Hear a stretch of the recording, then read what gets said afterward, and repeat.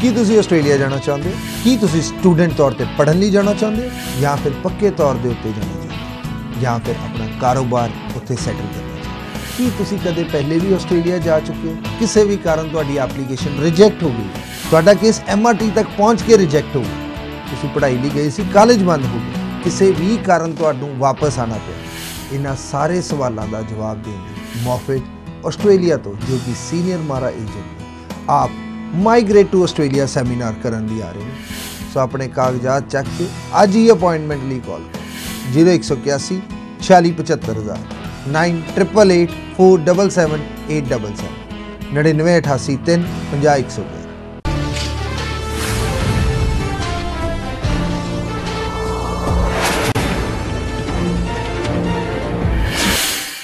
वादे के मुताबिक एक बार फिर तुहाडी खिदमत दे विच हाज़र मैं रणवीर संधू ESS ग्लोबल तो मेरे नाल ने गुरिंदर भट्टी जी।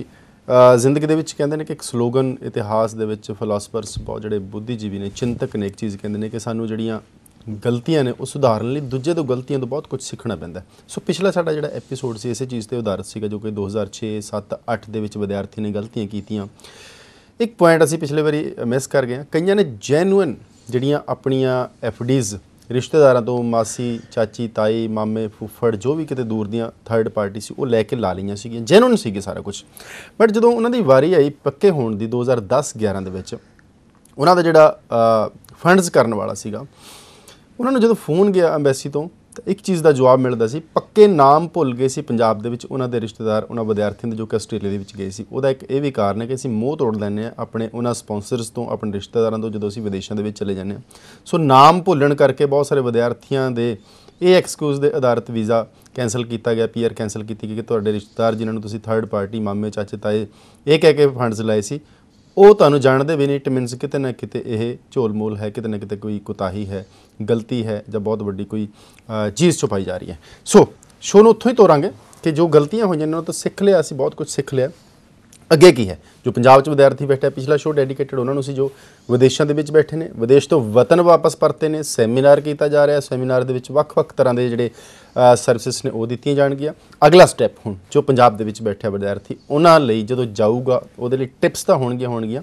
ਰਸਤਾ ਕੀ ਹੈ, ਟਰੈਕ ਕੀ ਹੈ, ਸਹੀ ਰਸਤਾ ਕੀ ਹੈ ਆਸਟ੍ਰੇਲੀਆ ਜਾਣ ਦਾ, ਗੱਲਾਂ ਬਾਤਾਂ ਦਾ ਸਿਲਸਿਲਾ ਸ਼ੁਰੂ ਕਰਦੇ ਹਾਂ। ਗੁਰਿੰਦਰ ਜੀ ਸਭ ਤੋਂ ਪਹਿਲਾਂ ਸਵਾਗਤ ਹੈ। Thank you very much Ranveer ਜੀ। ਦੇਸ਼ ਪ੍ਰਦੇਸ਼ ਦੇਖ ਰਹੇ ਸਾਰੇ ਦਰਸ਼ਕਾਂ ਨੂੰ ਸਾਡੀ ਸਾਰੀ ਟੀਮ ਵੱਲੋਂ ਪਿਆਰ ਭਰੀ ਸਵਾਲ ਇੱਕੋ ਹੀ ਹੈ। मैं कहूँगा कि मैं बहुत एक्सपर्ट्स ने सवाल पूछ चुका, बहुत सारे विद्यार्थी मैनू घट्टो घट्टी हज़ारां विद्यार्थी सवाल पूछ चुके हैं जी। मेरा एजेंट्स को अप्लाई किया 30 दिन हो गए ने, 60 दिन हो गए ने, 90 तक दिन दी एप्लीकेशनस दी जिहड़ियां शिकायतां आंदियां ने कि 3 महीने हो गए ऑफर नहीं आई ਜਾਂ CO नहीं आई ਜਾਂ एडमिशनस नहीं हो पा रही। पहला स्टैप क्लीयर करते कि ऑफर की देरी का एक्चुअल कारण की कढ़ दें। देखो ये जदों की नवी लिस्ट आ मैं दसिया पिछले शो के दसिया कि जदों ये मीटिंग हुई है सारे SVP प्रोवाइडर सी, काफ़ी SVP प्रोवाइडर्स इदां दे सामने आए कि भी जिन्ना कोल इस वेले सब तो ज़्यादा इंडिया तो स्टूडेंट्स है। जदों उन्हां दे उत्ते क्वेश्चनिंग हुई तो उन्होंने एक चीज़ अपने डिफेंस दे विच कही कि असी हुण जिहड़ियां भी एप्लीकेशन लै रहे हैं कि it was a new system, नवा सिस्टम सी, हुण असी जिन्नियां भी एप्लीकेशनस लै रहे हैं असी बड़ा मेक श्योर करके उन्हां एप्लीकेशनस नूं स्क्रूटनी करके अपनी कंप्लायंस पूरी करके फिर असी ऑफर लैटर इशू करते हैं। मोस्ट ऑफ द यूनीवर्सिटीज़ जिहड़ियां जदों असी ऑफर लैटर लिए अप्लाई करते हैं, देखो दो तरीके दे, एक है कॉलेजेस, एक है यूनीवर्सिटीज़। जदों काफ़ी बार इदां हुंदा कि भी कॉलेज तो ऑफर लैटर आ जाती है, यूनीवर्सिटी तो डिले होंदी है। हुण ਜਿਹੜੇ टैक्नीकल कोर्सेज है जिवें मैं लगा लाँगा जी नर्सिंग का लगा लाँगा, M.Ed तो बाद जिहड़ा हुंदा वा बैचलर ऑफ एजुकेशन हो गया, अपना मास्टर्स इन एजुकेशन हो गया या मास्टर इन टीचिंग हो गया, PGCSE कोर्स है। सो इदां दे जिहड़े टैक्नीकल कोर्सेज है कि जिन्हां दा उत्थे जाके स्कोप बहुत ज़्यादा हाई है, ठीक है। उन्हां कोर्सेज की जिहड़ी हुंदी है डिसीजन एक तो इंटरनेशनल ऑफिस करदा, उहदे नाल जिहड़ा वा कोर्स जिहड़ा हैगा वा ट्यूटर है, मतलब कोर्स वर्कर है, वो उहदे उत्ते सारा देखदा कि ये बच्चा वाकई काबिल है, इत्थे आके पढ़ सकदा या इत्थे आके नहीं पढ़ सकदा। ਉਹਦੇ ਵਿੱਚ ਜਦੋਂ ਅਸੀਂ ਆਫਰ ਲੈਟਰ ਅਪਲਾਈ ਕਰਦੇ ਗਏ ਹਾਂ, ਠੀਕ ਹੈ, ਕਾਫੀ ਸਟੂਡੈਂਟਸ ਆਉਂਦੇ ਹੈ ਕਿ ਵੀ ਅਸੀਂ ਆਹ ਵਾਲੇ ਬੰਦੇ ਕੋਲੋਂ ਅਪਲਾਈ ਕੀਤਾ, ਸਾਨੂੰ ਅੱਜ 3 ਮਹੀਨੇ ਹੋ ਗਏ, ਸਾਡੀ ਆਫਰ ਲੈਟਰ ਨਹੀਂ ਆਈ ਜਾਂ ਆਫਰ ਲੈਟਰ ਆ ਗਈ, ਫੀਸ ਟ੍ਰਾਂਸਫਰ ਹੋ ਗਈ, CO ਨਹੀਂ ਆਈ। ਹੁਣ ਜਿਹੜੀ ਕੰਪਲਾਇੰਸ ਹੈ ਉਹ 2-3 ਵੱਖਰੇ ਤਰੀਕੇ ਦੇ ਨਾਲ ਪੂਰੀ ਹੁੰਦੀ ਹੈ। ਪਹਿਲੇ ਤਰੀਕੇ ਦੇ ਇੰਸਟੀਚਿਊਟ ਹੈ ਕਿ ਵੀ ਅੱਜ ਤੁਹਾਡੇ ਡਾਕੂਮੈਂਟ ਗਏ 15-20 ਦਿਨਾਂ ਦੇ ਵਿੱਚ ਜਾਂ 30 ਦਿਨਾਂ ਦੇ ਵਿੱਚ 4 ਹਫ਼ਤਿਆਂ ਤੁਹਾਨੂੰ ਆਫਰ ਲੈਟਰ ਦੇ ਦਿੰਦੇ ਉਹ ਉਸ ਟਾਈਮ ਦੇ ਉੱਤੇ ਸਕਰੂਟਨੀ ਕਰਦੇ ਕਿ ਜਦੋਂ ਤੁਸੀਂ ਫੀਸ ਟ੍ਰਾਂਸਫਰ ਕਰਾ ਦਿੰਦੇ ਹੋ, ਜਿਹੜਾ ਕਿ ਕਿਸੇ ਹੱਦ ਤੱਕ ਮਤਲਬ ਜਦੋਂ ਤੁਸੀਂ ਐਕਸੈਪਟ ਕਰ ਲਿਆ ਬੱਚੇ ਨੇ, ਦੈਨ ਆਫਟਰਵਰਡ ਜਦੋਂ ਫੀਸ ਟ੍ਰਾਂਸਫਰ ਕਰਾ ਰਿਹਾ ਤੁਸੀਂ ਉਹਦੇ ਫੰਡਸ ਮੰਗ ਰਹੇ ਹੋ ਐਂਡ ਵਗੈਰਾ ਵਗੈਰਾ, ਉਹਦੇ ਵਿੱਚ ਜਦੋਂ ਕੰਪਲਾਇੰਸ ਹੁੰਦੀ ਹੈ ਤੇ ਹਰ ਕੋਈ ਬੱਚਾ ਜਿੰਨੇ ਫੀਸ ਤਾਰੀ ਹੁੰਦੀ ਨਾ ਉਹਨੂੰ ਇੱਕ ਬੜਾ ਵੱਡਾ ਕੁਐਸਚਨ ਮਾਰਕ ਆ ਜਾਂਦਾ, ਪਤਾ ਨਹੀਂ ਮੇਰਾ ਕੰਮ ਹੋਣਾ ਕਿ ਨਹੀਂ ਹੋਣਾ, ਹੁਣ ਤੇ ਮੈਂ ਪੈਸੇ ਦੇ ਦਿੱਤੇ। ਸੋ ਉਹਦੇ ਵਿੱਚ ਇੱਕ ਸਵਾਲੀਆ ਜਿਹੜਾ ਚਿੰਨ੍ਹ ਉੱਠ ਜਾਂਦਾ ਵਾ ਕਿ ਜਿਹਦੇ ਕਰਕੇ ਸਟੂਡੈਂਟ ਦਾ ਇੱਕ ਕਨਫਿਊਜ਼ਨ ਲੈਵਲ ਆਉਂਦਾ। ਬਟ ਦੂਸਰੇ ਤਰੀਕੇ ਦੇ ਨਾਲ ਇਹਨੂੰ ਮੈਂ ਜੇ ਪੋਜ਼ੀਟਿਵ ਵੇ ਦੇਖ ਲਾਂ ਤੇ ਵੀ ਜੇਕਰ ਇਹੀ ਟਾਈਮ ਕੱਲ ਨੂੰ ਹਾਈ ਕਮਿਸ਼ਨ ਲਗਾਵੇ ਤੇ ਸਟੂਡੈਂਟ ਕੋ ਚੁੱਪ ਕਰਕੇ ਕੋਈ ਹੱਲ ਨਹੀਂਗਾ, ਕਿਉਂਕਿ ਜੀ ਵੀਜ਼ਾ ਲੈਣਾ ਹੈ ਰਾਈਟ, ਅੰਬੈਸੀ ਅੱਗੇ ਨਹੀਂ ਬੋਲ ਸਕਦੇਗੇ। ਸੋ ਉਹ ਜਿਹੜਾ ਕੰਮ ਹੈ ਜੋ ਕਹਿੰਦੇ ਨਾ ਕਿ ਅਸੀਂ ਆਪ ਕਹਿੰਦੇ GT ਦੀ ਅਸੈਸਮੈਂਟ ਜਾਂ ਅੰਬੈਸੀ ਕਰੂਗੀ ਜਾਂ ਯੂਨੀਵਰਸਿਟੀ ਕਰੂਗੀ, ਜੇ ਯੂਨੀਵਰਸਿਟੀ ਨੇ ਕਰ ਲਈ ਤੇ ਅੰਬੈਸੀ ਨੂੰ ਕੋਈ ਦਿੱਕਤ ਨਹੀਂ ਹੈਗੀ ਕਿ ਵੀ ਉਹਨਾਂ ਨੇ ਸਾਰੀ ਰਿਸਪੌਂਸਿਬਿਲਿਟੀ ਉਹਨਾਂ ਤੇ ਛੱਡੀ ਹੋਈ ਹੈ। ਜੇਕਰ ਉਧਰੋਂ ਨਹੀਂ ਕੰਪਲੀਟ ਹੋਈ ਤੇ ਉਹ ਇੱਥੋਂ ਹੋਣਾ। ਫਿਰ ਇੱਕ ਕੁਐਸਚਨ ਆ ਜਾਂਦਾ ਕਿ ਜੀ ਇਹ ਕਿੱਥੋਂ ਪਤਾ ਲੱਗਦਾ ਵਾ? ਜਦੋਂ ਵੀ ਇਹਦੀ ਅਸੈਸਮੈਂਟ ਹੁੰਦੀ ਹੈ ਹਰ ਇੱਕ ਐਪਲੀਕੈਂਟ ਦੀ ਜਿਹੜਾ ਅਪਲਾਈ ਕਰ ਰਿਹਾ, ਪ੍ਰਿਜ਼ਮ ਦੇ ਵਿੱਚ ਇੱਕ ਡਾਟਾ ਬੈਂਕ ਹੈ ਜਿਹਨੂੰ ਪ੍ਰਿਜ਼ਮ ਦਾ ਨਾਮ ਦਿੱਤਾ ਗਿਆ। ਪ੍ਰਿਜ਼ਮ ਦੇ ਵਿੱਚ ਹਰ ਇੱਕ ਇਨਫੋਰਮੇਸ਼ਨ ਅਪਡੇਟਡ ਹੁੰਦੀ ਹੈ। ਇਹਦੇ ਪ੍ਰਿਜ਼ਮ ਦੇ ਮਿਸਯੂਜ਼ ਕਿਸ ਤਰੀਕੇ ਕੀਤਾ ਜਾ ਰਿਹਾ ਜਿਹੜਾ ਲੋਕਾਂ ਨੂੰ ਨਹੀਂ ਪਤਾ ਲੱਗ ਰਿਹਾ, ਐਂਡ ਆਉਣ ਵਾਲੇ ਸਮੇਂ ਦੇ ਵਿੱਚ ਉਹਦਾ ਭੁਗਤਾਨ ਲੋਕਾਂ ਨੂੰ ਦੇਣਾ ਪੈ ਸਕਦਾ। ਸੋ ਉਹਦੇ ਬਾਰੇ ਵੀ ਅੱਜ ਚਰਚਾ ਕਰਾਂਗੇ। ਪਹਿਲੇ ਮੈਂ ਆਫਰ ਐਂਡ COE ਦੀ ਗੱਲ ਕਲੀਅਰ ਕਰਦਾ।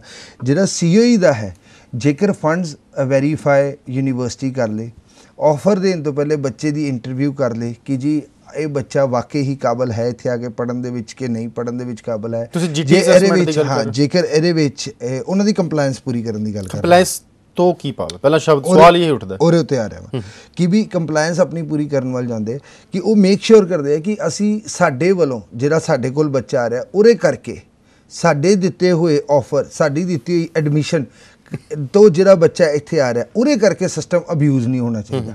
ਕਾਫੀ ਤੌਰ ਦੇ ਉੱਤੇ ਆ ਦੇਖਿਆ ਜਾਂਦਾ ਕਿ 10 ਬੰਦੇ ਜਾਂਦੇ, ਜੇਕਰ ਸਿਸਟਮ ਅਬਿਊਜ਼ ਕਰਦੇ ਉਹਦਾ ਹਰਜਾਨਾ ਜਿਹੜਾ ਵਾ ਜੈਨੂਇਨ ਜਿਹੜੇ ਇੱਥੇ ਬੱਚੇ ਹੋਰ ਜਾਣ ਵਾਲੇ ਉਹਨਾਂ ਤੇ ਪੈਂਦਾ। ਜਿਹੜੇ ਚਲੇ ਜਾਂਦੇ ਠੀਕ ਹੈ ਜੀ, ਉਹਦੇ ਬਾਅਦ 'ਚ ਉਹ ਬੰਦਾ ਨੋਰਮਲੀ ਕਹਿੰਦਾ ਯਾਰ ਮੇਰੀ ਕਿਸਮਤ ਹੀ ਇੱਦਾਂ ਹੀ ਰਹਿ ਗਈ, ਮੈਂ ਚੰਗੇ ਟਾਈਮ 'ਤੇ ਅਪਲਾਈ ਨਹੀਂ ਕੀਤਾ ਜਾਂ ਮੈਂ ਅਪਲਾਈ ਕੀਤਾ ਸੀ ਮੇਰੀ ਆਫਰ ਨਹੀਂ ਆਈ ਅਤੇ ਮੈਂ ਹੁਣ ਪਿੱਛੇ ਰਹਿ ਗਿਆ, ਉਹ ਮੇਰਾ ਫਲਾਣਾ ਬੰਦਾ ਚਲਾ ਗਿਆ। ਇਹ ਸਿਸਟਮ ਹੁੰਦਾ ਐਂਡ ਉਹਦੇ ਵਿੱਚ ਇੱਕ ਸਿਸਟਮ ਅਬਿਊਜ਼ ਹੋਣ ਕਰਕੇ ਜਿਹੜਾ ਜੈਨੂਇਨ ਬੱਚਾ ਉਹ ਸਫਰ ਕਰਦਾ। ਉਸੇ ਚੀਜ਼ ਦੇ ਉੱਤੇ ਕੰਟਰੋਲ ਕਰਨ ਵਾਸਤੇ ਇਹ ਵਾਲੀਆਂ ਜਿੰਨੀਆਂ ਵੀ ਅਸੈਸਮੈਂਟਸ ਹੈ ਇਹ ਉੱਥੇ SVP ਪ੍ਰੋਵਾਈਡਰ ਜਿਹਨੂੰ ਯੂਨੀਵਰਸਿਟੀਜ਼ ਐਂਡ ਕਾਲਜਿਸ ਦਾ ਨਾਮ ਦਿੰਦੇ ਆ ਉਹਨਾਂ ਵੱਲੋਂ ਕੀਤੀ ਜਾ ਰਹੀ ਹੈ। ਸੋ ਉਹਦੇ ਕਰਕੇ ਮੈਂ ਲਾਸਟ ਸ਼ੋਅ ਦੇ ਵਿੱਚ ਕਿਹਾ ਸੀ ਕਿ ਵੀ ਜਦੋਂ ਅਸੀਂ ਬਾਹਰ ਜਾਣਾ ਤੇ ਇੱਕ ਵਧੀਆ ਤਰੀਕੇ ਦੇ ਨਾਲ ਬਾਹਰ ਜਾਈਏ ਕਿ ਇੱਥੇ ਜਿਹੜਾ ਸਮਾਂ ਲੱਗ ਜੇ ਕਿ ਜੇਕਰ ਸਾਡਾ ਕੋਈ ਡਾਕੂਮੈਂਟ ਨਹੀਂ ਠੀਕ ਹੈਗਾ ਉਹਨੂੰ ਠੀਕ ਤਰੀਕੇ ਦੇ ਨਾਲ ਲਾਇਆ ਜਾਵੇ ਜਾਂ ਨਾ ਲਗਾਇਆ ਜਾਵੇ, ਜੋ ਸੱਚਾਈ ਹੈ ਉਹ ਦੱਸੀ ਜਾਵੇ। ਵੀਜ਼ਾ ਲੈਣ ਦੇ ਵਿੱਚ ਕੋਈ ਪਰੇਸ਼ਾਨੀ ਨਹੀਂ ਹੈ, ਬਟ ਜੇਕਰ ਅੱਜ ਵੀਜ਼ਾ ਲੈ ਲਿਆ 2 ਸਾਲ ਬਾਅਦ ਕੈਂਸਲ ਹੋ ਗਿਆ ਤੇ ਉਹ ਜਿਹੜਾ ਝਟਕਾ ਹੋਏਗਾ ਨਾ, ਅੱਜ ਜੇ ਵੀਜ਼ਾ ਨਹੀਂ ਲੱਗਾ ਤਾਂ ਬੰਦਾ ਫਿਰ ਆਪਣੇ ਆਪ ਨੂੰ ਸੰਭਾਲ ਲੈਂਦਾ ਯਾਰ ਮੇਰਾ ਨਹੀਂ ਹੋ ਰਿਹਾ ਜਾਂ ਮੇਰਾ ਡਿਲੇ ਹੋ ਰਿਹਾ ਜਾਂ 2 ਸਾਲ ਵੀ ਖਾਏਗੇ ਨਾ ਤੁਹਾਡੇ। ਜਦੋਂ ਤੁਸੀਂ 2 ਸਾਲ ਬਾਅਦ ਉੱਥੇ ਜਾ ਕੇ ਸੈਟਲ ਹੋਣਾ ਵਾ ਕਿ ਜਿੰਨੇ ਪੈਸੇ ਲਾ ਕੇ ਗਏ ਬੰਦਾ ਮੋੜ ਦਿੰਦਾ, ਆਪਣੇ ਸੈਟਲ ਹੋਣ ਦੇ ਤਦਾਦ ਤੇ ਆਉਂਦਾ ਜੀ ਹੁਣ ਮੈਂ ਪੱਕਾ ਵਾਂਗਾ, ਮੈਂ ਵਿਆਹ ਕਰਾਵਾਂਗਾ, ਮੈਂ ਇੱਥੇ ਸੈਟਲ ਹੋਊਂਗਾ, ਮੈਂ ਆਪਣੀ ਫੈਮਿਲੀ ਬੁਲਾਵਾਂਗਾ, ਮੈਂ ਹੁਣ ਗੱਡੀ ਲਵਾਂਗਾ, ਮੈਂ ਘਰ ਲਵਾਂ। ਉਸ ਟਾਈਮ ਦੇ ਉੱਤੇ ਜਦੋਂ ਉਹਨੂੰ ਪਿੱਛੋਂ ਲੱਤ ਪੈਂਦੀ ਹੈ ਨਾ ਤੇ ਉਸ ਟਾਈਮ ਦੇ ਉੱਤੇ ਬੰਦਾ ਨਹੀਂ ਸਮਝਦਾ, ਉਹ ਡਿਪਰੈਸ਼ਨ ਦੇ ਵਿੱਚ ਜਾਂਦਾ ਵਾ ਕਿ ਇਹ ਚੀਜ਼ ਹੋ ਕੇ ਕਿ ਮੈਂ ਜਿਹੜੇ ਲਈ 2 ਸਾਲ ਇੱਥੇ ਮਿਹਨਤ ਕੀਤੀ, ਆਪਣਾ ਘਰ-ਬਾਰ ਛੱਡ ਕੇ ਅੱਜ ਇੱਥੇ ਮੈਨੂੰ ਇੱਥੋਂ ਦੀ ਆਦਤ ਪੈ ਗਈ ਹੈ, ਹੁਣ ਦੁਬਾਰਾ ਇੰਡੀਆ ਜਾ ਕੇ ਰਹਿਣਾ ਬੜਾ ਔਖਾ ਗੱਲ। ਸੋ ਕਾਫੀ ਏਜੰਟਸ ਇੱਦਾਂ ਵੀ ਮੈਂ ਦੇਖਿਆ ਹੈ ਕਿ ਵੀ ਜਿਹੜੇ ਕਹਿੰਦੇ 573 ਹੈ ਬਟ ਉਹ 573 SVP ਦੇ ਵਿੱਚ ਨਹੀਂ ਹੈ, ਨਾਰਮਲ ਪ੍ਰਾਈਵੇਟ ਕਾਲਜਿਸ ਹੈਗੇ। ਕੁਝ ਕਾਲਜਿਸ ਔਰ ਇੱਕ ਹੋਰ ਕਿਤੇ ਫਰਾਡ ਹੋ ਰਿਹਾ ਕਿ ਵੀ ਕੁਝ ਕਾਲਜਿਸ SVP ਦੀ ਲਿਸਟ ਦੇ ਵਿੱਚ ਹੈਗੇ ਆ ਬਟ ਉਹ ਲਿਸਟ ਦੇ ਵਿੱਚ ਕੁਝ ਕੋਰਸਿਸ ਹੈ ਉਹਦੇ ਜਿਹੜੇ SVP ਦੇ ਅੰਡਰ ਆਉਂਦੇ ਆ, ਸਾਰੇ ਕੋਰਸਿਸ ਨਹੀਂ ਆਉਂਦੇ ਆ।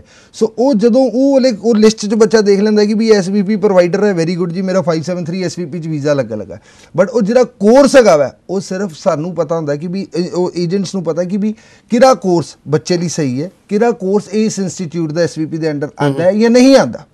ਦੈਨ ਜੇਕਰ ਉਹਦੇ ਵਿੱਚ ਨਹੀਂ ਹੁੰਦਾ ਬੱਚੇ ਦੀ ਐਪਲੀਕੇਸ਼ਨ ਫਿਰ ਰਿਜੈਕਟ ਹੁੰਦੀ ਹੈ। ਐਂਡ ਇਹ ਸ਼ੁਰੂਆਤ ਕਿੱਥੋਂ ਹੁੰਦੀ ਹੈ? ਸਟੂਡੈਂਟ ਵੱਲੋਂ ਕਿ ਜੀ ਪ੍ਰੈਸ਼ਰ ਪਾਇਆ ਜਾਂਦਾ ਕਿ ਜੀ 15 ਦਿਨ 'ਚ ਮੇਰੀ ਆਫਰ ਲਿਆ ਦਿਓ, ਮੇਰੀ ਹਫਤੇ ਦੇ ਵਿੱਚ ਆਫਰ ਲਿਆ ਦਿਓ, ਜਾਂ ਇਸ ਚੀਜ਼ ਨੂੰ ਇਹ ਲੋਕਾਂ ਨੂੰ ਉਹ ਕਹਿ ਲਓ ਨਾ ਕਿ ਉਤਸ਼ਾਹਿਆ ਜਾਂਦਾ ਕਿ ਜੀ 2 ਦਿਨਾਂ 'ਚ ਆਫਰ ਦੇ ਦਾਂਗੇ, 10 ਦਿਨਾਂ 'ਚ ਦੇ ਦਾਂਗੇ। ਬੜੀ ਐਡਵਰਟਾਈਜ਼ਮੈਂਟ ਕਾਫੀ ਇੱਦਾਂ ਦੀਆਂ ਪ੍ਰੋਫਾਈਲਸ ਵੀ ਹੈ ਜਿਹੜੀਆਂ ਸਟੇਟ ਫਾਰਵਰਡ ਪ੍ਰੋਫਾਈਲਸ ਹੈ ਜਿਨ੍ਹਾਂ ਦੀ ਅਸੈਸਮੈਂਟ 1 ਮਿੰਟ 'ਚ ਪਾਈ ਦੀ ਨਾਲ ਹੀ ਨਿਕਲ ਆਉਂਦੀ, ਕੋਈ ਉਹਦੇ ਵਿੱਚ ਸਮੱਸਿਆ ਨਹੀਂ ਆਉਂਦੀ। ਤੁਹਾਡਾ ਸਵਾਲ ਹੈਗਾ ਸੀ ਕੰਪਲਾਇੰਸ ਤੋਂ ਕੀ ਭਾਵ ਹੈ?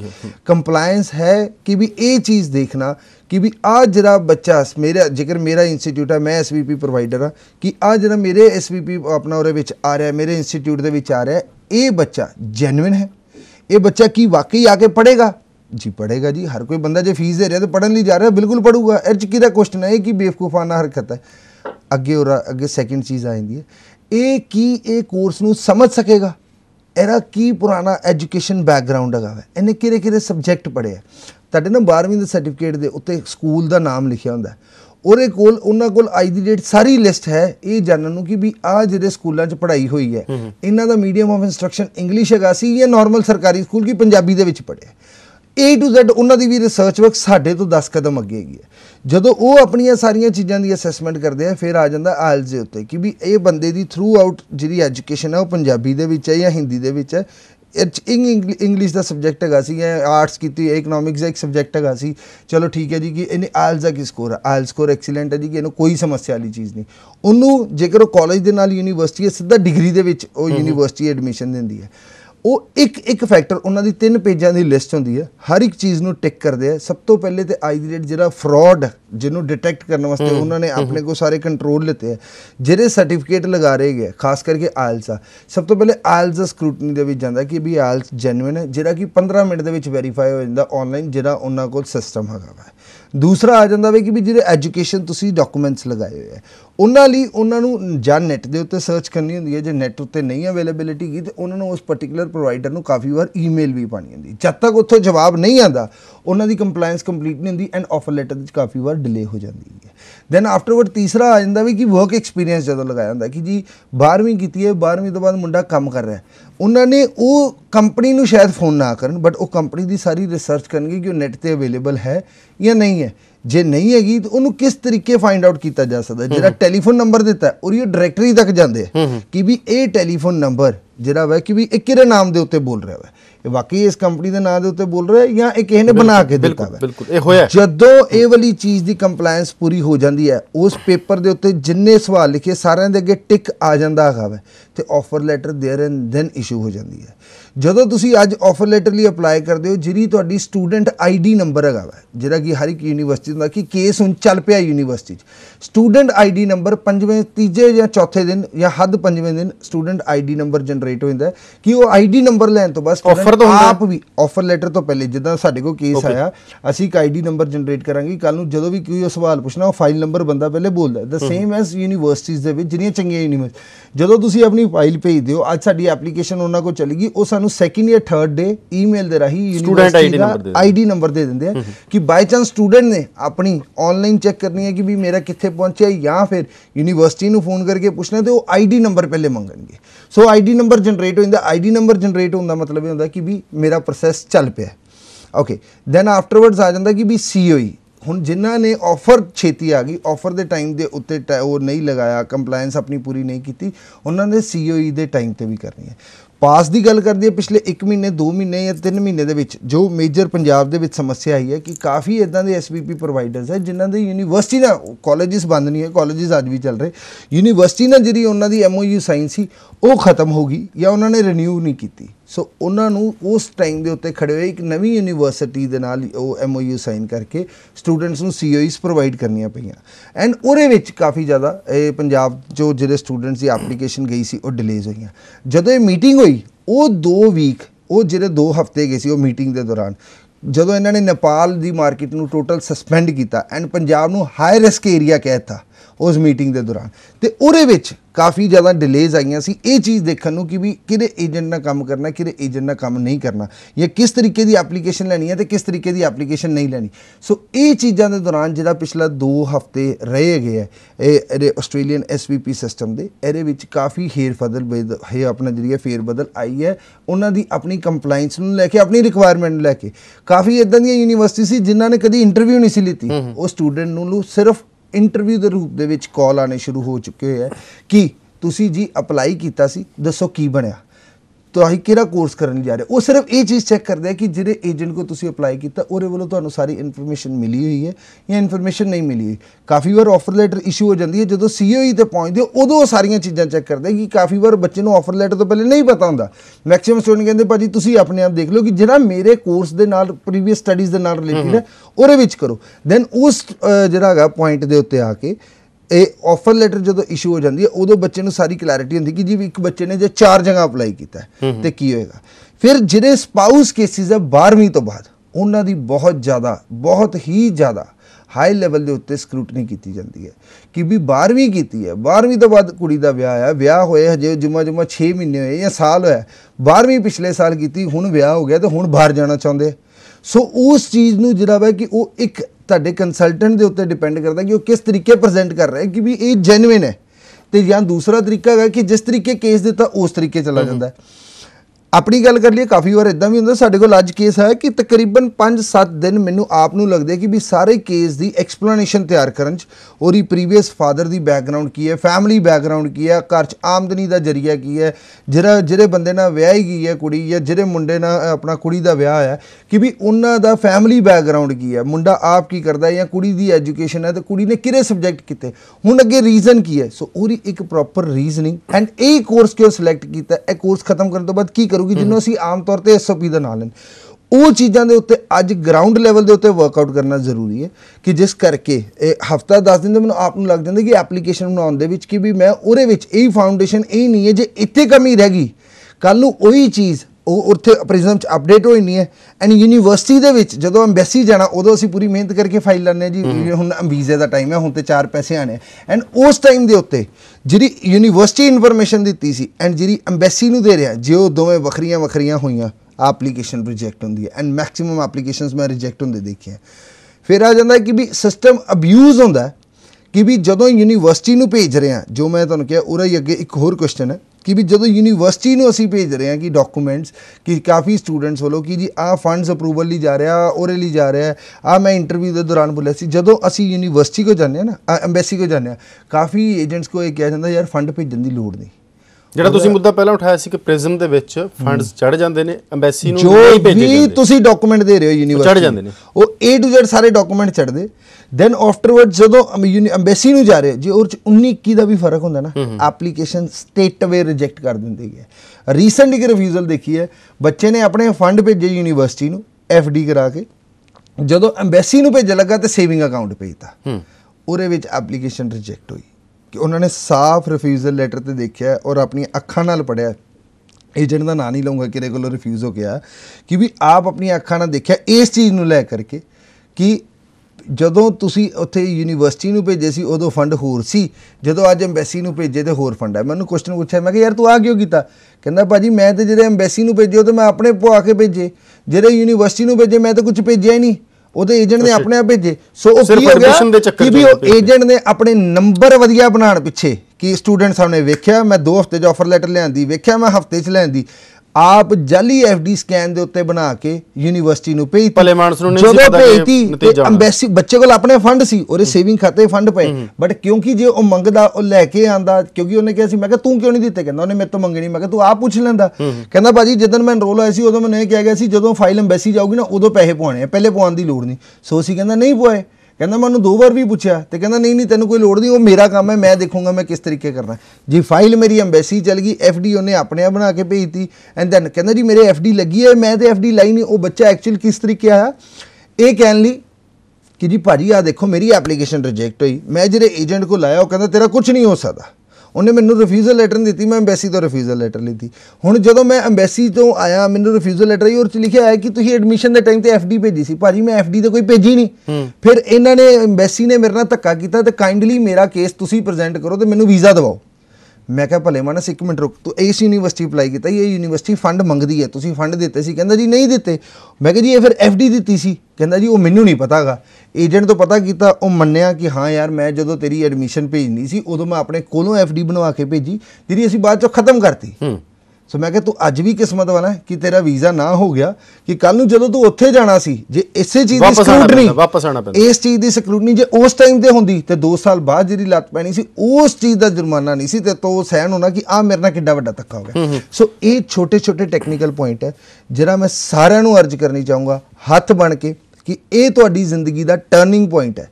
ਇਹਦੇ 'ਚ 1 ਮਹੀਨਾ ਲੱਗ ਰਿਹਾ ਜਾਂ 4 ਮਹੀਨੇ ਲੱਗ ਰਿਹਾ, ਉਸ ਚੀਜ਼ ਦਾ ਫਰਕ ਨਹੀਂ ਪੈਂਦਾ ਗਾ। ਫਰਕ ਕਿੱਥੇ ਪੈਂਦਾ ਹੈ, ਅੱਜ ਜਿਹੜੇ ਤੁਸੀਂ ਕਾਗਜ਼ ਲਾ ਰਹੇ ਹੋ ਡੇ 1 ਤੋਂ ਵੀਜ਼ਾ ਤੱਕ ਐਂਡ PR ਤੱਕ, ਉਹ ਸਾਰੇ ਦੀ ਇੱਕ ਆਪਸ ਦੇ ਵਿੱਚ ਕਨੈਕਟੀਵਿਟੀ ਹੋਣੀ ਚਾਹੀਦੀ ਹੈ। ਇੱਕ ਇਹ ਚੀਜ਼ ਹੋਣੀ ਚਾਹੀਦੀ, ਕਲੈਰਿਟੀ ਹੋਣੀ ਚਾਹੀਦੀ ਹੈ ਕਿ ਵੀ ਉੱਥੇ ਮੈਨੂੰ PR ਤੱਕ ਪਹੁੰਚਣ 'ਚ ਕੋਈ ਸਮੱਸਿਆ ਨਾ ਆਵੇ।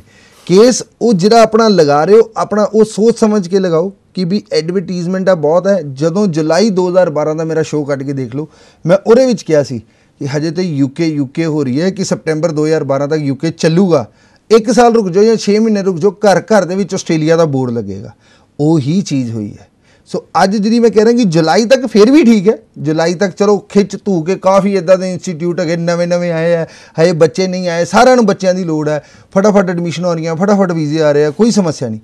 ਜੁਲਾਈ ਬੀਤ ਜਾਣ ਦਿਓ। ਜੁਲਾਈ ਤੋਂ ਬਾਅਦ ਜਿਹੜੇ ਐਪਲੀਕੇਸ਼ਨਸ ਐਡਮਿਸ਼ਨ ਲਈ ਜਦੋਂ ਜਾਣਗੀਆਂ, ਮੈਂ ਐਡਮਿਸ਼ਨ ਦੀ ਗੱਲ ਕਰ ਰਿਹਾ ਜੀ, ਜੁਲਾਈ ਤੋਂ ਬਾਅਦ ਜਿਹੜੀਆਂ ਐਡਮਿਸ਼ਨਸ ਲਈ ਜਾਣਗੀਆਂ ਉਹ 'ਤੇ ਪਤਾ ਲੱਗੂਗਾ ਕਿ ਵੀ ਹੁਣ ਕੰਪਲਾਇੰਸ ਹੁੰਦੀ ਕੀ ਹੈ। ਜੀ ਇਸ ਮੁੱਦੇ 'ਤੇ ਵੀ ਆਉਂਦੇ ਹਾਂ, ਜਿਹੜੀਆਂ ਹੁਣ ਤੱਕ ਡਿਸਕਸ਼ਨਸ ਕੀਤੀ ਹੈ, ਅੱਜ ਤੱਕ ਅਸੀਂ ਗੱਲ ਕਰਦੇ ਸੀ ਕਿ GTE ਇੰਟੈਂਸ਼ਨਸ, ਉਸ ਤੋਂ ਬਾਅਦ ਜਿਹੜੀ ਕੰਪਲਾਇੰਸ ਜੁੜਿਆ ਜਾਂ ਸਟੱਡੀ ਪਲਾਨਸ ਜੁੜਿਆ, ਜਿਹੜਾ ਇੱਕ ਆਫਰ ਲੈਟਰ ਦੀ ਦੇਰੀ ਹੈ, CO ਦੀ ਦੇਰੀ ਹੈ, ਇਹਦੇ ਵਿੱਚ ਕਾਫੀ ਸਾਰੀਆਂ ਜਿਹੜੀਆਂ ਟੈਕਨੀਕਲ ਚੀਜ਼ਾਂ ਨੇ, 4 ਵਰਡ ਜਿਹੜੇ ਮੈਂ ਯੂਜ਼ ਕੀਤੇ ਨੇ ਕਿ intentions, GTE, compliance and study plan, ਇਹ ਦੇਣੇ ਪੈਂਦੇ ਨੇ। ਜਿਹੜਾ ਗੁਰਿੰਦਰ ਜੀ ਨੇ ਇੱਕ ਐਗਜ਼ਾਮਪਲ ਦਿੱਤੀ ਕਿ ਵੀਜ਼ਾ ਰਿਜੈਕਟ ਹੋ ਗਿਆ, ਉਹ ਨੀਮ ਹਕੀਮ ਖਤਰਾ ਜਾਣ ਵਾਲੀ ਗੱਲ ਹੈ। ਤਜਰਬਾ ਨਾ ਕਰਾਓ, ਐਕਸਪੀਰੀਅੰਸ ਨਾ ਕਰਾਓ, ਤਜਰਬੇਕਾਰ ਏਜੰਟ ਕੋਲ ਜਾਓ, ਤਜਰਬਾ ਨਾ ਕਰਨ ਦਿਓ। ਇਹ ਚੀਜ਼ ਸ਼ਬਦ ਯਾਦ ਰੱਖੋ ਆਪਣੇ ਆਪ ਦੇ ਵਿੱਚ। ਹੁਣ ਗੱਲ ਇਹ ਹੈ ਕਿ ਜਿਹੜੀ ਤੁਸੀਂ ਜਿੱਧਰ ਨੂੰ ਲੈ ਕੇ ਜਾ ਰਹੇ ਹੋ ਸ਼ੋਅ ਨੂੰ, ਜਾਂ ਜਿੱਥੇ ਤੁਸੀਂ ਵਿਜ਼ਨ ਲੈ ਕੇ ਜਾ ਰਹੇ ਹੋ, ਉੱਥੇ ਹੀ ਅਗਲਾ ਮੇਰਾ ਸਵਾਲ ਸੀਗਾ ਕਿ ਠੀਕ ਹੈ ਅਪ੍ਰੈਲ ਦੇ ਵਿੱਚ ਅਸੀਂ ਖੜ੍ਹੇ ਹਾਂ, ਜੂਨ ਜੁਲਾਈ ਹੈਗਾ, 2-3 ਮਹੀਨੇ ਜ਼ਿਆਦਾ ਦੂਰ ਨਹੀਂ। ਜੁਲਾਈ ਤੋਂ ਜਿਹੜਾ ਸੈਪਟੈਂਬਰ ਦਾ ਅਗਲਾ ਇਨਟੇਕ ਆਉਣਾ ਜਾਂ ਇੱਕ ਦੌਰ ਆਉਣਾ, ਉਹਨਾਂ ਦੇ ਵਿੱਚ ਜਿਹੜੇ ਵਿਦਿਆਰਥੀ, ਕਿਉਂਕਿ ਹੁਣ ਬਹੁਤ ਵੱਡੇ ਪੱਧਰ 'ਤੇ ਰਿਜ਼ਲਟਸ ਆਉਣਗੇ, ਬਹੁਤ ਵੱਡੇ ਪੱਧਰ 'ਤੇ ਅਪਲਾਈ ਹੋਣਾ, ਹੁਣ ਨੁਕਸਾਨ ਨਾ ਹੋ ਸਕੇ। ਅਗਲਾ ਆਸਟ੍ਰੇਲੀਆ ਦਾ ਵਿਜ਼ਨ ਕਿੱਧਰ ਹੈ, ਉਹਨੂੰ ਦੇਖਦੇ ਹੋਏ ਅਸੀਂ ਕਿਸ ਤਰ੍ਹਾਂ ਦਾ ਸਟੈਪ ਲੈਣਾ ਵਿਦਿਆਰਥੀਆਂ ਨੇ? ਦੇਖੋ, ਕੰਪਲਾਇੰਸ ਆਪਣੀ ਕੰਪਲੀਟ ਰੱਖੋ ਕਿ ਵੀ ਜਿਹੜੀ ਚੀਜ਼ ਦੀ ਰਿਕੁਆਇਰਮੈਂਟ ਯੂਨੀਵਰਸਿਟੀ ਵੱਲੋਂ ਆਹ ਰਿਕੁਆਇਰਮੈਂਟ ਹੈ ਜੀ, ਮੈਂ ਮੀਟ ਕਰਦਾ, ਮੈਂ ਜੇ ਨਹੀਂ ਕਰ ਸਕਦਾ ਮੈਨੂੰ ਹੋਰ ਕੋਈ ਆਲਟਰਨੇਟ ਦਿਓ। ਉਹ ਚੀਜ਼ ਹੋਣੀ ਚਾਹੀਦੀ ਹੈ ਕਿ ਵੀ ਜਿਹੜਾ ਉੱਥੇ ਜਾ ਕਰਕੇ ਵੀ ਬੱਚੇ ਨੂੰ ਕੋਈ ਸਮੱਸਿਆ ਨਾ ਆਵੇ। ਜੇਕਰ ਹੈਗਾ ਸਿਰਫ ਉਹ ਕਾਫੀ ਇੱਦਾਂ ਦੇ ਲੋਕ ਹੈ ਕਿ ਜਿਨ੍ਹਾਂ ਦਾ ਸਿਰਫ ਵੀਜ਼ਾ ਲਵਾਤਾ ਜੀ, ਮੇਰਾ ਕੰਮ ਖਤਮ ਹੈ। ਵੀਜ਼ਾ ਨੂੰ ਹੋਣਾ ਚਾਹੀਦਾ ਕਿ ਵੀਜ਼ਾ ਨਹੀਂ, ਅੱਗੇ ਜਿਹੜਾ PR ਤੱਕ ਉਹ ਜਿਹੜੀ ਚੇਨ ਹੈ ਨਾ ਉਹ ਟੁੱਟੇ ਨਾ। ਇੱਥੇ ਟਾਈਮ ਲੱਗ ਜੇ ਕੋਈ ਗੱਲ ਨਹੀਂ ਗੀ, ਉੱਥੇ ਜਾ ਕੇ ਧੱਕੇ ਨਹੀਂ ਖਾਣੇ, ਕਿਉਂਕਿ ਇੱਥੋਂ ਅਸੀਂ ਜੇ ਬਾਹਰ ਜਾਣ ਦਾ ਕਦਮ ਚੱਕ ਰਹੇ ਹਾਂ, ਉਹ ਇੱਕੋ ਚੀਜ਼ 'ਤੇ ਚੱਕ ਰਹੇ ਹਾਂ ਕਿ ਬਾਹਰ ਬੈਟਰ ਫਿਊਚਰ ਲਈ ਜਾ ਰਹੇ ਹਾਂ। ਮੇਰਾ ਇੱਥੇ ਕੁਛ ਨਹੀਂ ਬਣ ਰਿਹਾ, ਮੈਂ ਤਦ ਬਾਹਰ ਜਾ ਰਿਹਾ। ਜੇ ਬਾਹਰ ਜਾ ਕੇ ਵੀ ਉਹੀ ਸਮੱਸਿਆ ਆਈ ਹੈ ਤੇ ਫਿਰ ਬਾਹਰ ਜਾਣ ਦਾ ਫਾਇਦਾ ਕੀ ਹੋਇਆ? ਉਹ ਪੈਸਾ ਜਿਹੜਾ ਬਾਹਰ ਲਾਣਾ, ਇੱਥੇ FD ਕਰਾ ਕੇ ਵਿਆਜ ਖਾ ਲਓ, ਉਹ ਜ਼ਿਆਦਾ ਵਧੀਆ। ਸੋ ਆਪਣਾ ਜਦੋਂ ਕਦਮ ਚੱਕ ਰਹੇ ਹੋ ਉਹ ਸੋਚ ਸਮਝ ਕੇ ਚੱਕੋ। ਆ ਜਿਹੜਾ ਹੁਣ ਅੱਗੇ ਮੈਂ ਮਾਈਗ੍ਰੇਟ ਟੂ ਆਸਟ੍ਰੇਲੀਆ ਸੈਮੀਨਾਰ ਅਸੀਂ ESS ਗਲੋਬਲ ਦੀ ਛੱਤ ਹੇਠਾਂ ਕਰਾਉਣ ਲਈ ਜਾ ਰਹੇ ਹਾਂ। ਉਹਦਾ ਇੱਕੋ ਮਿਸ਼ਨ ਹੈ ਕਿ ਵੀ ਇੱਕ ਨਹੀਂ ਹਜ਼ਾਰਾਂ ਦੀ ਤਾਦਾਦ 'ਚ ਸਟੂਡੈਂਟਸ ਮਿਲਦੇ ਆ। ਜਦੋਂ ਮੇਰਾ ਹਰ ਇੱਕ ਆਫਿਸ ਦੇ ਵਿੱਚ ਇਹ ਆਪਣਾ ਟੂਰ ਹੁੰਦਾ ਕਿ ਭਾਜੀ ਬਾਹਰੋਂ ਹੋ ਕੇ ਆ ਗਏ ਆ, ਹੁਣ ਦੁਬਾਰਾ ਹੱਲ ਕੱਢ ਦਿਓ, ਇੱਕ ਵਾਰ ਪੜ੍ਹਾਈ ਦੇ ਦੁਬਾਰਾ ਭੇਜ ਦਿਓ ਜਾਂ ਕਿਸੇ ਤਰੀਕੇ ਭੇਜ ਦਿਓ, ਫਿਰ ਗਲਤੀ ਨਹੀਂ ਕਰਾਂਗੇ ਜਿਹੜਾ ਕਰਾਂਗੇ। ਮੈਂ ਕਿਹਾ ਹੁਣ ਫਿਰ ਤੁਸੀਂ ਵਰਡ ਯੂਜ਼ ਕੀਤੇ ਕਿਸੇ ਤਰੀਕੇ ਭੇਜ ਦਿਓ, ਮਤਲਬ ਜੇ ਮੈਂ ਟੂਰਿਸਟ ਵੀਜ਼ੇ 'ਤੇ ਭੇਜਦਾ ਚੱਲੂਗਾ? ਕਹਿੰਦਾ ਨਹੀਂ ਭਾਜੀ, ਲੀਗਲ ਤਰੀਕੇ ਜਾਣਾ, ਇੱਕ ਵਾਰ ਜਿਹੜੀ ਗਲਤੀ ਹੋ ਗਈ ਉਹ ਦੁਬਾਰਾ ਨਹੀਂ ਦੁਹਰਾਣੀ। ਤੇ ਬਾਕੀ ਸਾਰਿਆਂ ਨੂੰ ਵੀ ਅਸੀਂ ਇਹੀ ਮੈਸੇਜ ਦਿੰਦੇ ਹਾਂ ਕਿ ਜਦੋਂ ਤੁਸੀਂ ਇੱਥੇ ਆਸਟ੍ਰੇਲੀਆ ਲਈ ਜਾ ਰਹੇ ਹੋ, ਆਪਣੇ ਦਿਮਾਗ 'ਚੋਂ ਇਹ ਕੀੜਾ ਕੱਢ ਦਿਓ ਕਿ ਜੀ ਮੇਰਾ ਵੀਜ਼ਾ ਲੱਗੂਗਾ ਕਿ ਨਹੀਂ ਲੱਗੂਗਾ। ਆਪਣੇ ਦਿਮਾਗ 'ਚ ਇੱਕ ਚੀਜ਼ ਬਿਠਾਓ ਕਿ ਮੇਰਾ ਵੀਜ਼ਾ ਤਾਂ ਲੱਗ ਹੀ ਜਾਊਗਾ। ਮੇਰੇ ਵੀਜ਼ੇ ਤੋਂ ਬਾਅਦ ਜੋ ਪੁਰਾਣੇ ਮੇਰੇ ਭੈਣ ਭਰਾਵਾਂ ਦੇ ਨਾਲ ਹੋਇਆ ਕਿ ਵੀ 2006 ਤੋਂ 9 ਜਿਹੜੇ ਡਿਪਲੋਮਿਆਂ 'ਚ ਗਏ, ਅੱਜ ਵੀ ਜਾ ਕੇ ਪੱਕੇ ਨੇ, ਅੱਜ ਵੀ ਕਹਿੰਦੇ MRT 'ਚ ਕੇਸ ਲੱਗਾ, ਉਹਨਾਂ ਦਾ ਕੀ? ਸੋ ਇਹ ਸਾਰੀਆਂ ਚੀਜ਼ਾਂ ਨੂੰ ਮੱਦੇਨਜ਼ਰ ਰੱਖਦੇ ਹੋਏ ਮਾਈਗ੍ਰੇਟ ਟੂ ਆਸਟ੍ਰੇਲੀਆ ਸੈਮੀਨਾਰ ਕਰਾਇਆ ਜਾ ਰਿਹਾ ਕਿ ਜੇ ਤੁਸੀਂ ਪੱਕੇ ਤੌਰ 'ਤੇ ਆਸਟ੍ਰੇਲੀਆ ਜਾਣਾ ਚਾਹੁੰਦੇ ਹੋ, ਉਹਦੀ ਐਡ ਵੀ ਚੱਲੀ ਹੈ। ਜੇ ਤੁਸੀਂ ਪੱਕੇ ਤੌਰ 'ਤੇ ਆਸਟ੍ਰੇਲੀਆ ਜਾਣਾ ਚਾਹੁੰਦੇ ਹੋ, ਤੁਸੀਂ ਆਸਟ੍ਰੇਲੀਆ ਤੋਂ ਕਿਸੇ ਵੀ ਕਾਰਨ ਵਾਪਸ ਆਏ ਹੋ, ਤੁਹਾਡਾ ਵੀਜ਼ੇ ਨੂੰ ਨਾ ਹੋ ਗਈ ਹੈ, ਤੁਹਾਡੇ ਕੋਈ ਬੈਨ ਲੱਗ ਗਿਆ ਹੈ, ਤੁਹਾਡੀ ਰਿਫਿਊਜ਼ਲ ਹੋ ਗਈ ਹੈ, ਤੁਸੀਂ ਦੁਬਾਰਾ ਆਸਟ੍ਰੇਲੀਆ ਜਾਣਾ ਚਾਹੁੰਦੇ ਹੋ, ਤੁਹਾਡਾ ਉੱਥੇ ਫਿਓਂਸੇ ਉੱਥੇ ਹੈਗਾ ਵਾ, ਤੁਸੀਂ ਕੰਮ ਕਰਨਾ ਚਾਹੁੰਦੇ ਹੋ, ਕੋਈ ਵੀ ਪੜ੍ਹਾਈ ਕਰਨਾ ਚਾਹੁੰਦੇ ਹੋ, ਆਪਣਾ ਇੱਕ ਕਰੀਅਰ ਕਾਉਂਸਲਿੰਗ ਲੈਣਾ ਚਾਹੁੰਦੇ ਹੋ, ਉਹ ਸਾਰੇ ਸਵਾਲਾਂ ਦੇ ਜਵਾਬ ਮੇਰੇ ਕੋਲ ਇਸ ਸੈਮੀਨਾਰ ਦੇ ਦੌਰਾਨ ਆ ਕੇ ਲੈ ਸਕਦੇ ਆ। ਐਂਡ ਮੇਕ ਸ਼ੋਰ ਜਿਹੜਾ ਬੰਦਾ ਵੀ ਆਵੇ ਆਪਣੇ ਡਾਕੂਮੈਂਟਸ ਓਰੀਜਨਲ ਨਾਲ ਲੈ ਕੇ ਆਵੇ। ਜੇ ਆਸਟ੍ਰੇਲੀਆ ਤੋਂ ਹੋ ਕੇ ਆਏ, ਪਹਿਲੇ ਦਿਨ ਪਹਿਲੇ ਦਿਨ ਤੋਂ ਲੈ ਕੇ ਅੱਜ ਤੱਕ ਦਾ ਉਹਦਾ ਕੀ ਸਿਨੈਰੀਓ ਹੈ ਡਾਕੂਮੈਂਟਸ ਦੇ ਵਿੱਚ ਪੇਸ਼ ਹੋਣਾ ਚਾਹੀਦਾ ਕਿ ਡਾਕੂਮੈਂਟ ਜੇ ਉਹ ਕੋਲ ਹੋਣਗੇ ਤੇ ਮੌਕੇ ਦੇ ਉੱਤੇ ਉਹਦੀ ਸਮੱਸਿਆ ਦਾ ਹੱਲ ਨਿਕਲ ਸਕਦਾ ਹੈਗਾ ਵਾ। ਤੇ ਮੋਫਿਡ ਜਿਹੜੇ ਕਿ ESS ਗਲੋਬਲ ਦੇ ਬੋਰਡ ਦੇ ਉੱਤੇ ਮਾਰਾ ਏਜੰਟ ਹੈਗੇ ਨੇ, ਉਹ ਆਪ ਇੱਥੇ ਮੇਰੇ ਨਾਲ ਬੈਠੇ ਹੋਣਗੇ। 7 ਤਰੀਕ ਨੂੰ ਇੰਡੀਆ ਆ ਜਾਣਾ। ਮੈਂ ਕੋਸ਼ਿਸ਼ ਕਰਾਂਗਾ ਕਿ ਵੀ ਉਹਨਾਂ ਨੂੰ ਇਸ ਮੰਚ ਦੇ ਆਪਣਾ ਜਰੀਏ ਤੁਹਾਡੇ ਸਾਰਿਆਂ ਦੇ ਰੂਬਰੂ ਕਰਾਵਾਂ। 9 ਤਰੀਕ ਨੂੰ ਮੋਹਾਲੀ ਦੇ ਵਿੱਚ ਹੈ ਸੈਮੀਨਾਰ ਸਵੇਰੇ 11 ਤੋਂ 5, ਲੁਧਿਆਣਾ ਦੇ ਵਿੱਚ 10, ਹਾਂਜੀ, ਤੇ ਅੱਗੇ 11 ਤਰੀਕ ਨੂੰ ਜਿਹੜਾ ਜਲੰਧਰ ਦੇ ਵਿੱਚ ਤੇ 12 ਨੂੰ ਅੰਮ੍ਰਿਤਸਰ ਦੇ ਵਿੱਚ। ਮੇਜਰ ਇਹ ਜਿਹੜਾ ਹੈਗਾ ਕਿ ਅੰਮ੍ਰਿਤਸਰ ਦੇ ਵਿੱਚ ਬਹੁਤ ਜ਼ਿਆਦਾ ਇੱਦਾਂ ਦੇ ਲੋਕ ਹੈ ਜਿਹੜੇ ਹੋ ਕੇ ਵਾਪਸ ਆਏ ਬਟ ਅੱਗੇ ਹੱਲ ਨਹੀਂ ਨਿਕਲਦਾ ਪਿਆ। ਸੋ ਉਹਨਾਂ ਦਾ ਹੱਲ ਜਿਹੜਾ ਵਾ ਨਿਕਲ ਸਕਦਾ ਹੈ ਜੇਕਰ ਉਹ ਜੈਨੂਇਨ ਹੈ ਐਂਡ ਜੈਨੂਇਨ ਸੋਚ ਹੈ। ਇੱਕ ਸੋਚ ਦੇ ਉੱਤੇ ਗੱਲ ਯਾਦ ਆ ਗਈ, ਜੇ ਤੁਸੀਂ ਅਲਾਓ ਕਰੋ ਤਾਂ ਮੈਂ ਬੋਲਦਾ, ਜੇ ਛੋਟੀ ਹੈ ਤਾਂ ਜ਼ਰੂਰ। ਹਾਂਜੀ, ਸੋਚ ਤੋਂ ਗੱਲ ਯਾਦ ਆ ਗਈ। ਸਾਨੂੰ ਨਾ ਹਮੇਸ਼ਾ ਇੱਕ ਚੀਜ਼ ਦਾ ਡਰ ਲੱਗਾ ਰਹਿੰਦਾ ਹੈ ਕਿ ਪਤਾ ਨਹੀਂ ਮੇਰਾ ਕੀ ਬਣਨਾ ਹੈ ਕੀ ਨਹੀਂ ਬਣਨਾ।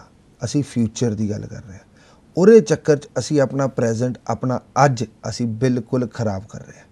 ਐਂਡ ਉਹ ਪ੍ਰੈਜ਼ੈਂਟ ਦੇ ਵਿੱਚ ਜੇਕਰ ਅਸੀਂ ਅੱਜ ਨੂੰ ਜੀ ਲਾਂਗੇ ਨਾ ਕਿ ਵੀ ਅੱਜ ਮੇਰੇ ਪੱਲੇ ਕੀ ਹੈ, ਮੈਂ ਇਹਦੇ ਅਕੋਰਡਿੰਗ ਪਲਾਨ ਕਰਕੇ ਆਪਣੇ ਘਰੋਂ ਨਿਕਲਾਂ, ਆਸ ਨਾ ਸੋਚ ਕੇ ਕਿ ਵੀ ਮੇਰਾ ਕੀ ਬਣੂਗਾ।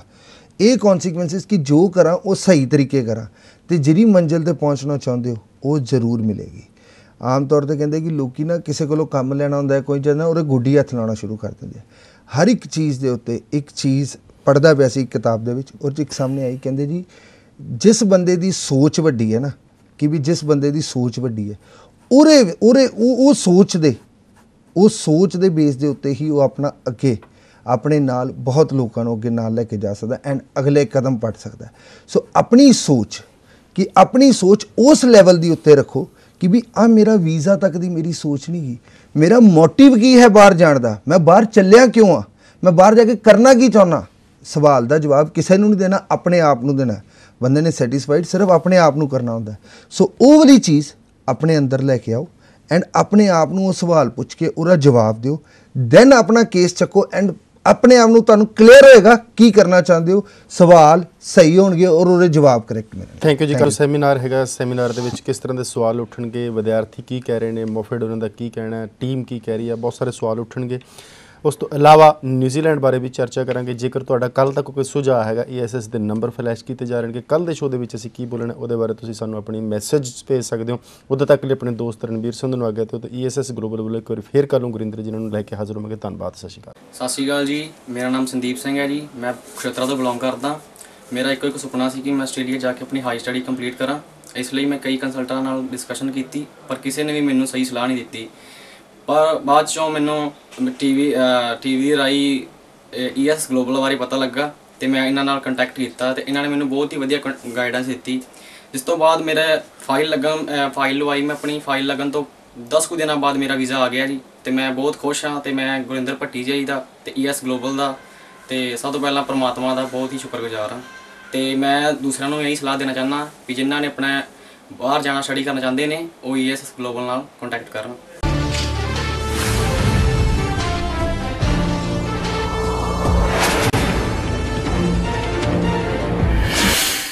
ਕੀ ਤੁਸੀਂ ਆਸਟ੍ਰੇਲੀਆ ਜਾਣਾ ਚਾਹੁੰਦੇ ਹੋ? ਕੀ ਤੁਸੀਂ ਸਟੂਡੈਂਟ ਤੌਰ ਤੇ ਪੜ੍ਹਨ ਲਈ ਜਾਣਾ ਚਾਹੁੰਦੇ ਹੋ ਜਾਂ ਫਿਰ ਪੱਕੇ ਤੌਰ ਦੇ ਉੱਤੇ ਜਾਣਾ ਚਾਹੁੰਦੇ ਹੋ ਜਾਂ ਫਿਰ ਆਪਣਾ ਕਾਰੋਬਾਰ ਉੱਥੇ ਸੈਟਲ ਕਰਨਾ ਚਾਹੁੰਦੇ ਹੋ? ਕੀ ਤੁਸੀਂ ਕਦੇ ਪਹਿਲੇ ਵੀ ਆਸਟ੍ਰੇਲੀਆ ਜਾ ਚੁੱਕੇ ਹੋ? ਕਿਸੇ ਵੀ ਕਾਰਨ ਤੁਹਾਡੀ ਐਪਲੀਕੇਸ਼ਨ ਰਿਜੈਕਟ ਹੋ ਗਈ, ਤੁਹਾਡਾ ਕੇਸ MRT ਤੱਕ ਪਹੁੰਚ ਕੇ ਰਿਜੈਕਟ ਹੋ ਗਿਆ, ਤੁਸੀਂ ਪੜ੍ਹਾਈ ਲਈ ਗਏ ਸੀ, ਕਾਲਜ ਬੰਦ ਹੋ ਗਏ, ਕਿਸੇ ਵੀ ਕਾਰਨ ਤੁਹਾਨੂੰ ਵਾਪਸ ਆਉਣਾ ਪਿਆ।